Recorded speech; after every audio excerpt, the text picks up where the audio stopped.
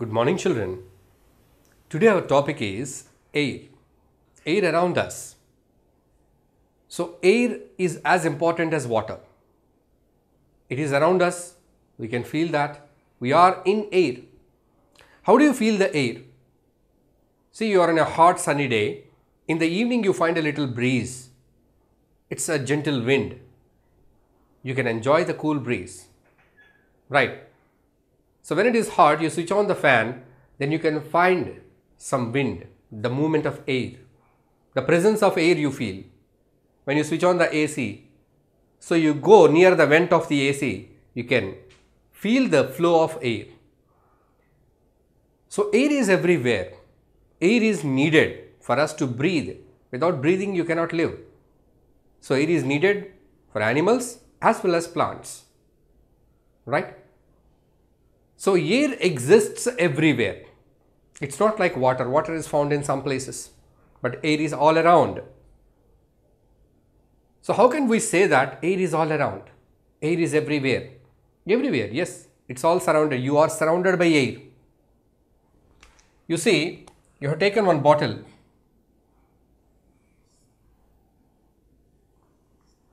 This bottle is empty. In fact, the bottle is not empty. In general terms, you call this bottle as empty. In fact, this is not empty. Inside this bottle, what is there? Air. So the bottle is full of air. I say that the bottle is full of air. How do you believe it? So you are looking for some proof. You may ask me, how can you say that the bottle is full of air? Show me the air. I can't show you the air, but I can show the presence of air. I have taken one tub. So in the tub I took some water. The tub is big enough. So by that the bottle can be submerged. Now I kept the bottle into the tub like this. The mouth and neck of the bottle are inside the water. I kept the bottle like this and I am submerging the bottle. And I am giving a little tilt. So when I am tilting towards that direction, the water enters into this. As the water is entering, inside the bottle, what is there? Air. The air is vacating the bottle. The air is coming out of the bottle in the form of bubbles. Bubbles. So when you are keeping the bottle in water and you are allowing the water to go inside, so for the water to go inside, what must come out? The air must come out. Right? Say for example, you are entering into a cinema theater, movie theater. So if you wanted to enter into the theater, who are there, already there, people in the theater for the before show, they must come out. Likewise, inside the bottle something is there. If you wanted to put something new, the old thing must come out. So I am saying that the bottle is not empty, it has got air. I am dipping the bottle in the water. What is there in the bottle? Air. So unless until the air doesn't come out, the water cannot go in. But as you are tilting it out, then the air is coming out in the form of bubbles. Then the water is entering the bottle. You can see that the bubbles are coming. So that indicates the presence of air. So I told you that I can't show you the air, but I can show you the presence of air. So air is present everywhere. It's present all around us and it's very, very important. So I'm telling the statement the air is all around us. So where are we? We are on the earth, planet earth. So the earth is surrounded by air, a blanket of air called as atmosphere. So earth is surrounded by blanket of air, atmosphere. So this is all air. The earth is completely surrounded by a blanket of air. The air, if we go high into the sky, that means if you travel away from the earth, so the layer which is close to the earth, there is more air. More air. The layer which is far to the earth, if you go here, the air is very less. As you go higher and higher and higher and higher, the air will be, the percentage of air will be less and less and less. It will be more on the surface. So on the surface of the earth, the amount of air is more. If you go above the surface, say for example, here are some mountains. See the mountains. So this is here the air is more. If you go to the tip of the mountain, the air is less. That is the reason why people who climb the mountain, mountaineers, they carry the oxygen cylinders because mountains are very higher than the land level, sea level. So at that very height, the oxygen level or the air level is less. So they carry the oxygen cylinders. Mountaineers, they carry the oxygen cylinders because the amount of air is less if you go higher and higher.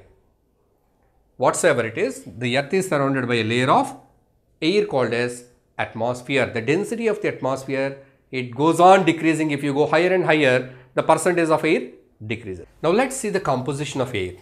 What does it contain? Air is a mixture of gases. This statement you have to remember forever. This is very, very important. Air is a mixture of gases. So air itself is a gas, but it is a mixture of so many gases. Among those gases, a few are mentioned here, which are very important. Water vapor, oxygen, nitrogen, carbon dioxide, dust and smoke. So the combination of all this is the air. Water vapor. In the previous lesson, we learned that water turns to water vapor by evaporation. The water vapor is there in the air. It decides the humidity of the air. The percentage of water vapor in the air is called humidity. Right? So water present in the air in the form of water vapor. It decides the rainfall and other factors. Right? So second one is oxygen. This is a very, very important part of the air. Oxygen is needed to burn the things. Oxygen is needed for the living of plants and animals. We need oxygen to breathe. We are breathing the air. Why we are breathing the air? Because we want some part of the air to live. That is the oxygen. You are breathing the air not for carbon dioxide, not for nitrogen, not for anything, just for oxygen. So oxygen is the part of the air that is very, very essential for life. Moreover, oxygen is essential for burning a thing. In absence of oxygen, you cannot burn anything.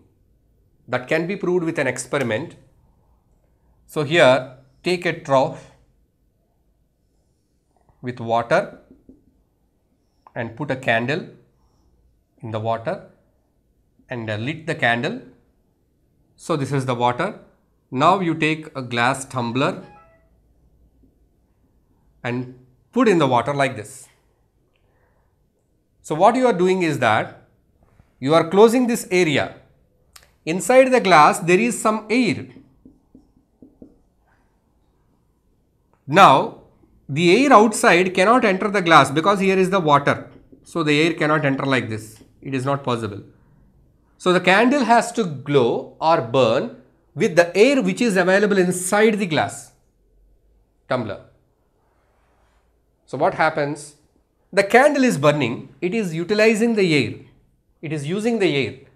After some time, the candle puts off.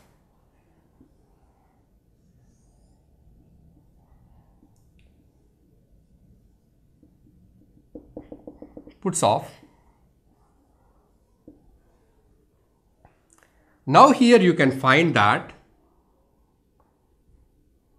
the water level is raised. So here you see this is the level of water. The candle is glowing. After some time, the level of water is raised after the candle puts off. That means the candle used some part of the air for burning. The candle did not use the complete air because complete air is not necessary. It's useless. Only the oxygen part is useful. So the candle used the oxygen part of the air and it burnt. So the candle consumed oxygen. Oxygen is used up. So that area is free, empty, vacated. So that is filled by the water level.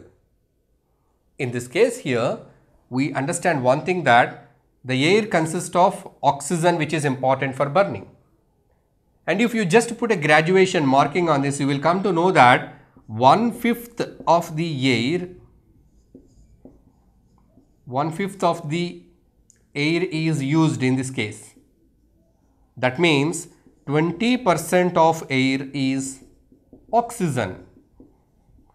So generally it is denoted as 21%. Okay, approximately 20%, 1/5 means 20%. So, air is needed for burning, right? So, that is the second part. The third one is nitrogen. Air also consists of nitrogen. It is the major part of the air. 70% of the air is nitrogen. Nitrogen, it does not support burning. It's an inert one. It is no connection for burning. It doesn't stop, it doesn't allow, right? So, it does not support burning. Nitrogen is the major part of the air. The next one, carbon dioxide. Air also contains carbon dioxide, right? The level of the carbon dioxide in the air varies from place to place. The amount of carbon dioxide in the air is rising up because of our activities like pollution, burning the fossil fuels on a large scale, setting up factories and releasing the smoke into the air leads to overproduction of carbon dioxide in the air.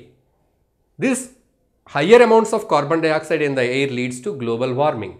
Overall temperature of the earth is raised because of the high percentage of carbon dioxide in the air. It also causes an effect called as greenhouse effect or global warming. The global warming is caused because of high amounts of carbon dioxide in the air. And after that, dust and smoke. This is also because of the pollution, factories, vehicles, construction, mining, all these human activities which come under the name of development of the society, development of the mankind, we are causing a lot of destruction and devastation in the natural setup, and all the natural resources are overexploited and they are used without any proper standards. So this kind of unsystematic exploration and utilization of the natural resources, that it creates this kind of problems like dust and smoke. It's a very big problem. In major cities during the winter seasons, morning time they cannot travel anywhere because the whole city is covered by the mist. It's because of the pollution, smoke and dust. They cannot see the roads. There may be accidents. People cannot travel from place to place. If there is somebody who is in emergency, if they take an ambulance, even the ambulance cannot travel in that smoke, in the mist. See such a condition. That means how much we are polluting, how much dusty we are making the environment. So dust and smoke, they were a part, they were negligible. Earlier when we study about the composition of air, we didn't study about dust and smoke. But now we are studying about dust and smoke because it is a part. So it has become a part of the air. We made it a part, right? So the dust and smoke are also, they are components of the air. So these are all the components of the air: water vapor, oxygen, nitrogen, carbon dioxide, dust and smoke. The carbon dioxide in the air, it has got some advantage also. That is that plants need carbon dioxide for their photosynthesis, food preparation. So for that part it is useful. So to reduce the amount of carbon dioxide in the air, we can make use of plants and trees. That means we have to grow more number of plants and trees, but we are doing the opposite. We are cutting down the trees. That is for the sake of getting a land for agriculture, industry, development, housing and all. So we are doing the reverse, which in turn increases more carbon dioxide in the atmosphere. So we discussed that oxygen is very important part of the air. 21% of air is oxygen. So how it is available to animals and plants? Animals, most of them living on the land. So animals and plants that are on the land, they get the oxygen from the atmosphere. They are breathing it. But how about the animals and plants that are in the water? How do they get oxygen? So see that water also consists of oxygen, but the percentage is varied. The amount of oxygen present in the air is different. The amount of oxygen present in the water is different, right? So the water, it consists of some air. Here we wanted to prove one thing. Water, it also consists of some air dissolved in it. In water, oxygen is dissolved, carbon dioxide is dissolved. How to prove that? Take water into a beaker and let it boil on a stove. After some time, you can find small bubbles coming out of that. What are these bubbles? Air bubbles. These air bubbles indicate that the water consists of air, dissolved air in it. Some animals, they live in the soil. How do they get oxygen? Soil also consists of air. So water consists of air. That is one point that is proved by this activity. In the same way, soil consists of air. How can we prove that? Just take a beaker and some soil and pour some water into that. If you pour some water, the water, it fills the gap in the soil. The level of the soil does not increase. The water is going into the soil. Going into the soil means in the soil particles, in between the soil particles, there are so many spaces. The spaces are filled by this water. That shows that soil has got so many air spaces in which air is trapped. So soil also has got air. Water also has got air. That is the way how the animals and plants that are living in soil and that are living in water are getting the oxygen. So now let's see how is the oxygen replaced in the atmosphere. The oxygen in the atmosphere is used up by us. We are breathing the oxygen. We are using the oxygen to burn something. Something is oxidized. We are using up oxygen. How it is replaced? It is replaced by plants and trees. So plants, they are the major source of oxygen. Plants are giving oxygen to the atmosphere. They are taking the carbon dioxide and they are giving oxygen.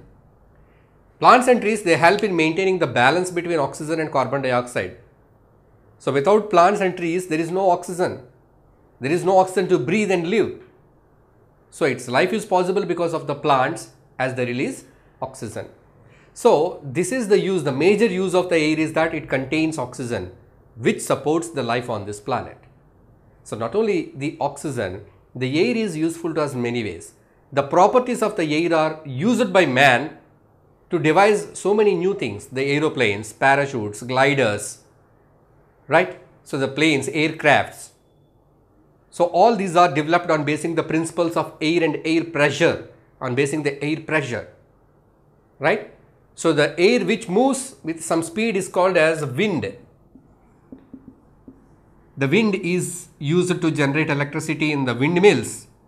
We can see the windmills. So the windmills, they rotate the turbine and generate electricity. So by that windmills we get electricity. So in olden days the windmills are used for different purpose, that is to draw the water from a lower level to a higher level. So in such a way there are so many uses with the wind. The people used it to sail only with the help of wind. There were no mechanized machinery, boats and ships. Only the ships were sailed by the sailors, that is with the help of the wind. So that is the advantage or uses of the wind. In this lesson we have seen that importance of air, the percentages of air, the composition of air, and the oxygen part of the air, how it is useful to us, and the nitrogen part of the air and the carbon dioxide part of the air, and how the air, the percentage or the composition of the air is balanced, and what is the role of trees and plants in maintaining the balance, and all these are the different points that we have learned in this lesson.